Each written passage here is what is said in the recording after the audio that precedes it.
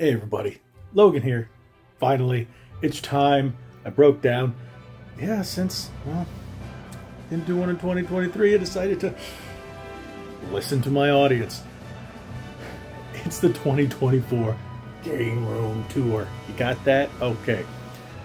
And this is mainly to make everybody who watches Ready to Start podcast happy, because you know how often you guys ask about it? Well, here you go. So we're going to start with the entrance like I always do. Hopefully you guys enjoy this. Make sure you hit that subscribe button, hit that like button, share this video, grab your popcorn, get yourself a nice comfy seat, because this is going to be a long one. I got a lot of stuff and some stories to tell you about how things have changed in the last 2 years. Yeah, I haven't done one in 2023, and now it's 2024. The last one was at the beginning of 2022. Woo. But here we go.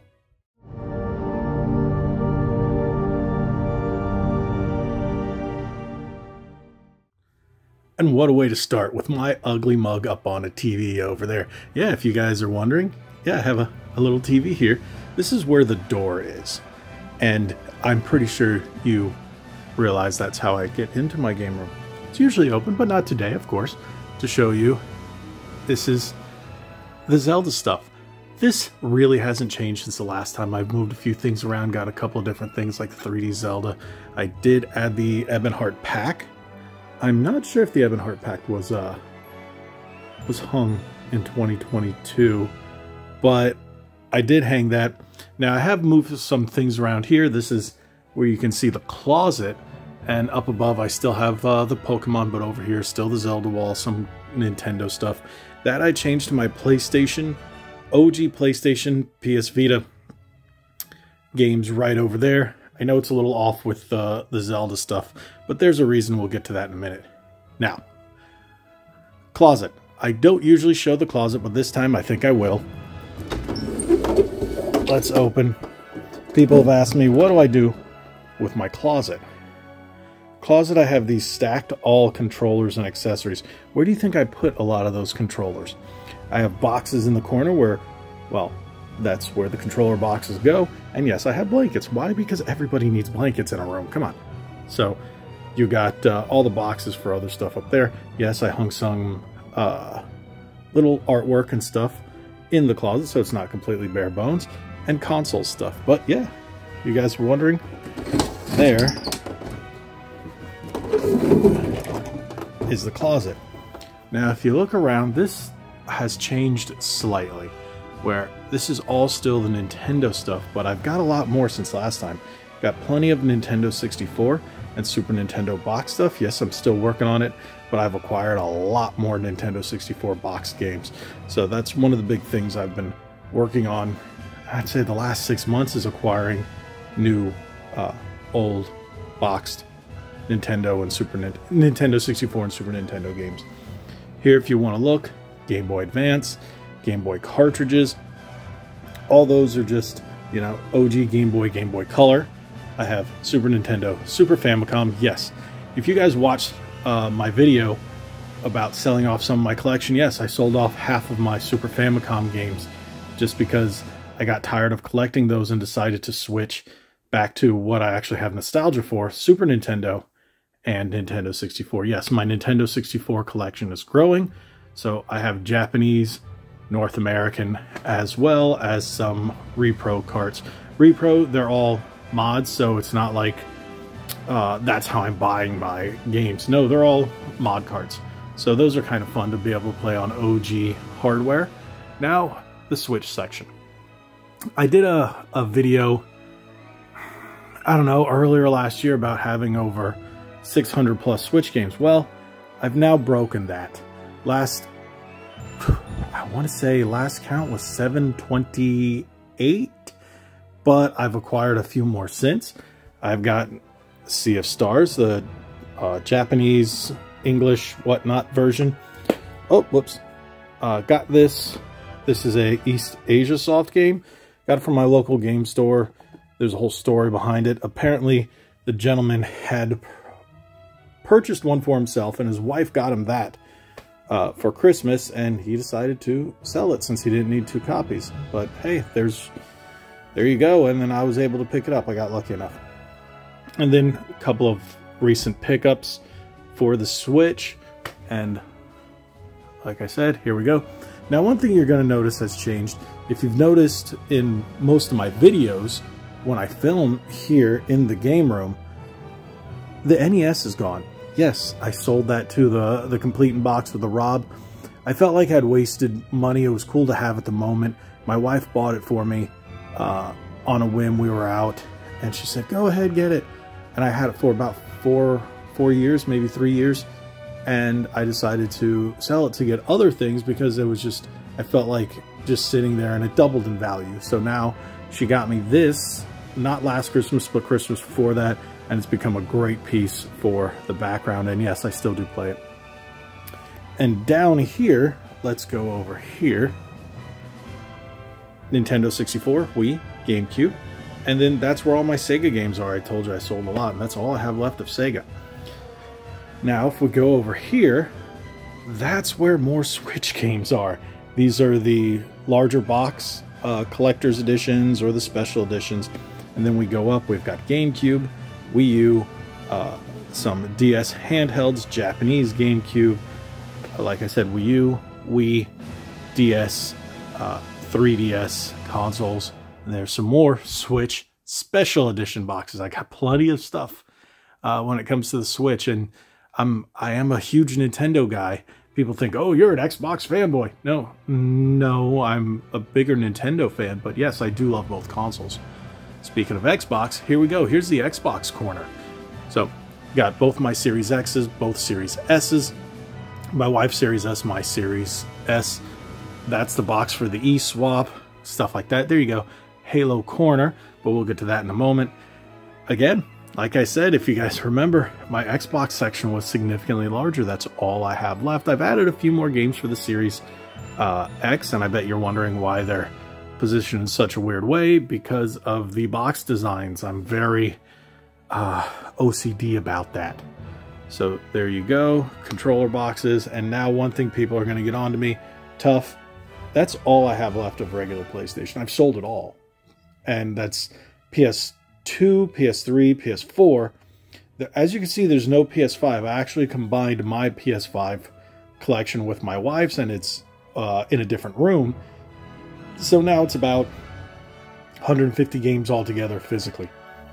With that being said, my Halo corner. And what game room in America isn't done correctly without the American flag? America. Yeah, of course. Patriotism. Halo, Halo, Halo, Halo. Trash can. Halo. I should have taken that out before I filmed. Oh well. That's all my Halo stuff. As you can see, yes, Halo weaponry, but, you know, they're all nerfs and whatnot, except for that. That's the Lancer from Gears. All my Halo collection. Sorry about the light. It's the way the light hits from the outside. From my curtains, as you guys know, I do have Mario curtains. Now, this was an awesome present from my wife. Not 2022, but 2021. It's a lamp made out of the Zapper and Duck Hunt, which is pretty cool. Now, I've got a couple mini arcades back there and a rack that has my Switch Pro controllers. And then underneath it, amiibos and some random gaming stuff. Same thing goes here. This is just an interesting... Whoops, I almost fell over my own coffee table. That's the restroom. You don't need to see that. But we're going to start at the top. These two are two of my most recent acquisitions. This came from my friends Alex and Tina. It was a custom teardown of an NES cartridge of Ninja Turtles because they know how much I love Ninja Turtles. My wife got me that. That is the select screen from Turtles arcade game. If you guys have seen that, that is epic. And then we're going to zoom back out. As you can see, I've got Elder Scrolls and Xbox stuff all over here because I'm a massive Elder Scrolls fan, if you guys haven't figured that out yet. Here we go. More Halo stuff. I have a Halo decanter. Yes, that actually has blackened Metallica whiskey in it. Yes, crazy, huh? Awesome. Master Chief helmet. Then we got some awesome Gears of War stuff. Random game stuff. Monster Hunter figures and my 8-bit do. This shelf is just an empty shelf right now. I haven't decided what I'm going to put there, so I just put those there for the moment, so nothing's empty. And then we go to the side. We got all Switch. More Switch Collector's Editions. Switch consoles with 2DS consoles, 2DS XLs. More Switch Special Editions. Whoops, sorry about that. That's what they all are. And then you got my original red Switch. And then I got my 2DS. You go up. More Ninja Turtles. So these are stuff that came in the different collector's boxes. I set them up, and the Shadow box, and then Special Edition Switch Ninja Turtles.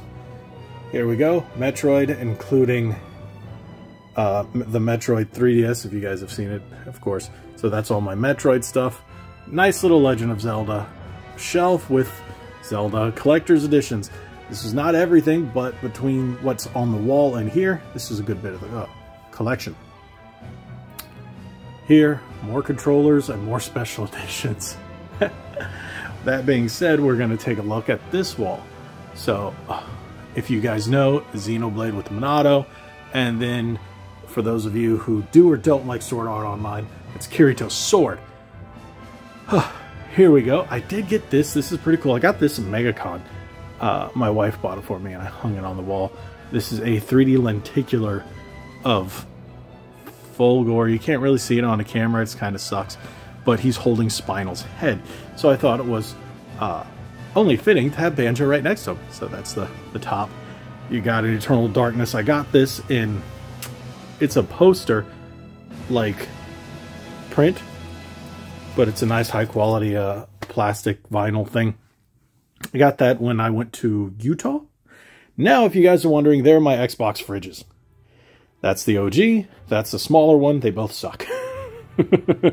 They both freeze up and then cause a pool of water.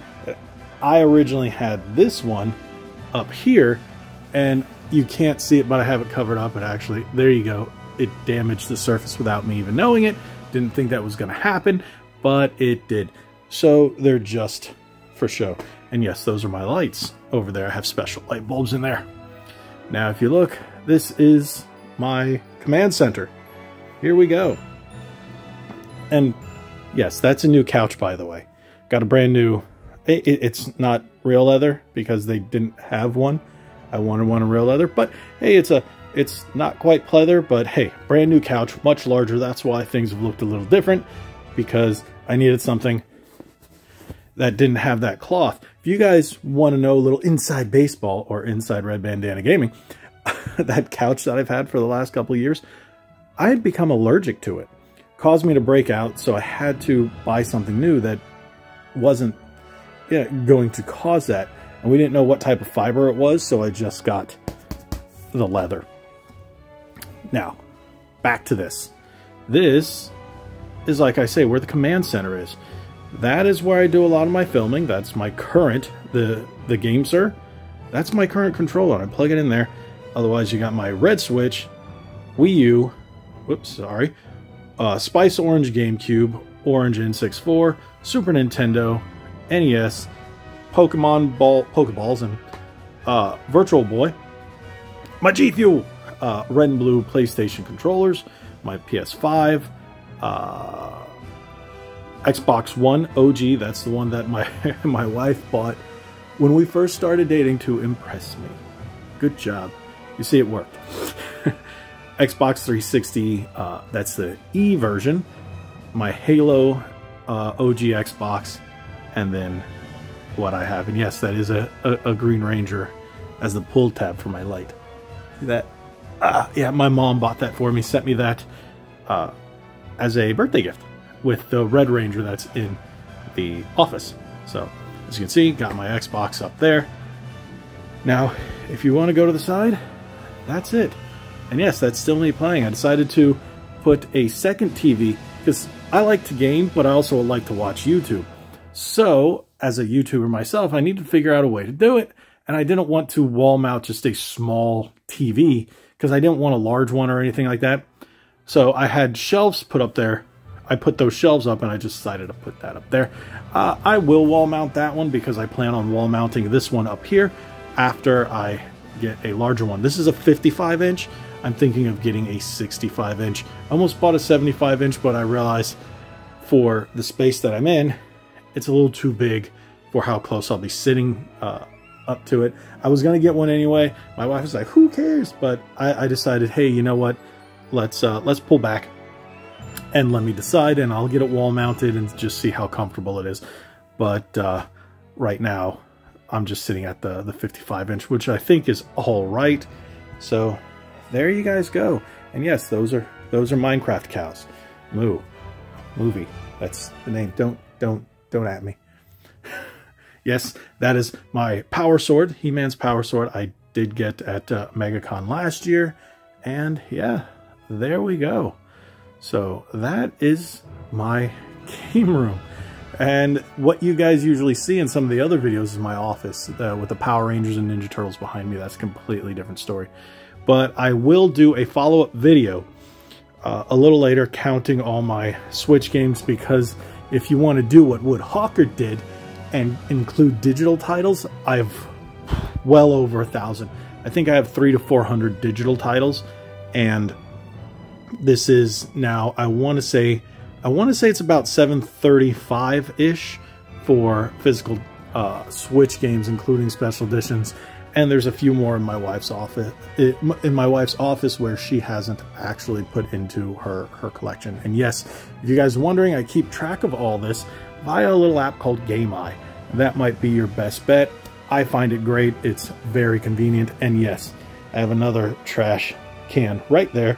It's the bucket, one of the buckets from the Super Nintendo, the Super Mario Bros. Movie. A friend of mine got that for me, and I was like, oh, cool. So I use that as another trash can. So never hurts to be that clean. So there's the couch. And if you guys are wondering, I got all these things for reasons. And blanket. So he's awesome. Don't ask. There you go. So what do you guys think about the game room? If you guys have any questions, make sure you drop it in the comment section below where I got certain things. And yes, that is a vinyl record cut out to look like a Link on Epona from Ocarina of Time. There you guys go. All right, what do you think? Thank you guys so much for watching. If you haven't already, hit that subscribe button, hit that like button, share this video. Yeah, so I just decided to sit down, and that's where I'm going to talk to you guys just to end this video. Should have turned on the other light. But hey, that is what you see behind me.